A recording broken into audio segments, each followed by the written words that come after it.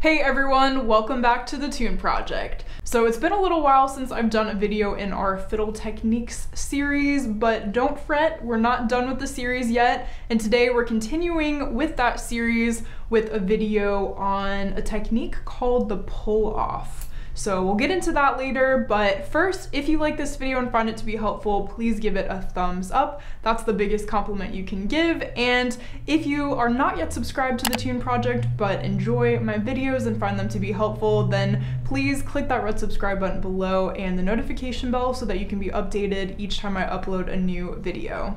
Alright, so one of the videos in our techniques series that we went over was called the hammer-on. But today we're talking about its friend, or kind of its opposite, called the pull-off. So with the hammer-on, we talked about how we start with a lower note and then play the finger above that note, or the next highest note.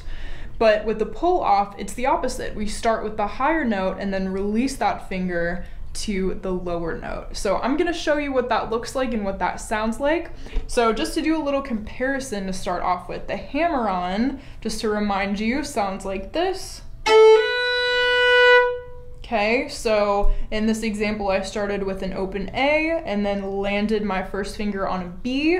Now if I were to do the reverse of that with the pull off, it's just like it sounds. I am pulling my first finger off the string this time, so it would sound like this. Okay, so it's kind of exactly the opposite of the hammer-on. Some would even argue that this is a little bit easier than the hammer-on, but really we're just taking whatever note we're playing, lifting that finger, and going to the next note below it. So if I were to do another example, let's say we're on the E string, going from an A to a G sharp, and we're kind of using our A, our third finger, to enhance the G sharp. With a pull-off, that would sound like this.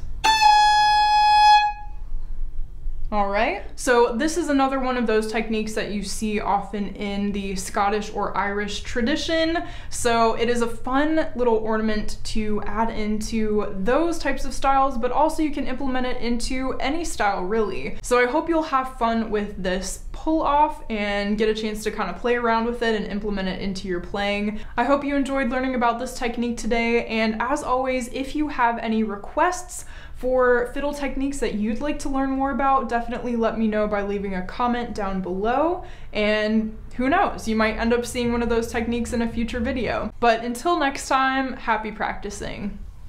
If you'd like to further your support of the Tune Project, be sure to head over to patreon.com/thetuneproject for information on that. And if you're planning on buying any music or doing any shopping on Amazon, be sure to head over to the Tune Project website, which I linked in the description box of all of my videos. Click my Amazon banner, and whatever you purchase, a small percentage of that will go toward the Tune Project. This just keeps the Tune Project going and allows me to continue to create free content for you all.